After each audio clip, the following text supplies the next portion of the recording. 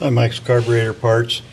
I've got a couple of Rochester Bs here, and I want to talk about the fast idle, the choke, and if it idles too fast, what to look at. This is a one of the older Bs, probably 50s, and this one is probably late 60s.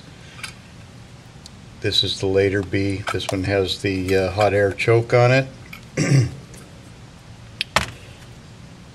Okay, so on the older one here, this one here is a manual choke, which is opened and closed right here, and that's closed or open. I should say, opened up right there. Okay, so when it's open, you can see it's right here is the idle screw, and the valve is closed down here. It's all closed. You can't see, you can see very little air around it, and actually I can see it's a little bit open. So to get it all the way closed, I'm going to screw this out a little bit, the idle screw. That's holding it open. Yeah, of course you would adjust that when it's running on the car. Okay, so now it's closed. All right, so as the choke closes, it moves this fast idle lever. If you can see it, how it moves, and also moves the throttle here open a little bit, so it opens up the throttle. See how it's open right there? And so that's going to make it idle a little faster. Okay, so that's how the fast idle works on the older B. Now, if you have trouble with this idling too fast, of course your idle, adjust your idle, that's obvious, and you adjust it with the choke all the way open and the engine at operating temperature, and I don't know what the RPM is, probably around 500 or so.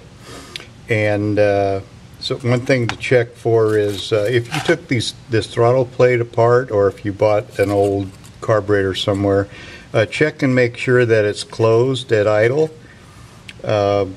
If this plate was put on backwards, it could have left a gap in there, and that would, and as long as that throttle is open, it's going to allow more air through, and it's going to idle too fast. Okay, so that's one. Now let's see, as long as the idle is set, when the choke is closed and the fast idle is going, there's nothing to set on the fast idle on these. It just works with your idle screw here. So the idle should do it. Okay? So this one's pretty straightforward and simple. The later one has, this one has a hot air choke on it that opens and closes the choke. So opened like that. You can see the fast idle cam is down here at its lowest point, and down here is the high point, and here's your idle screw again, and we'll look at the throttle valve, and it's closed, completely closed. Again, if you're idling too fast, check and see if this is open. Maybe it was put on backwards. So as the choke closes, you see how it moves the cam here, and it's getting up on the high side. Now it's on its highest point, and the valve is open just a little bit, so it's going to idle a little faster while the choke is closed. And again, this one here, you set the idle speed with the engine at operating temperature, the choke fully open, and set it to your manufacturer specs. Probably again about 550 is my guess on these. Now if your fast idle is off or seems too fast or something, bend this arm here. This arm here, if you take the bend out of it, it's going to go slower. If you bend it more, it's going to idle faster. Okay, so if it's not here in this, if it's like up here and the choke is open, then you're going to idle too fast when it's hot, and the fast idle isn't working correctly. So that may be a bent. It may be that this needs to be straightened out a little more so that it's open like that. Okay.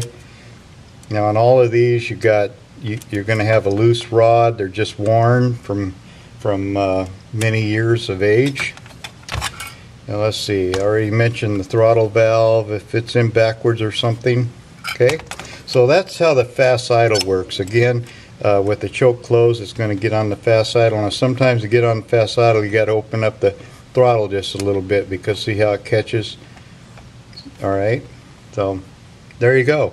And also, in case you're wondering, that's how the fast idle cam screws on here. This is how it's all set up.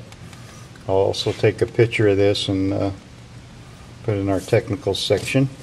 Okay, so we do get questions about how it's put on there sometimes.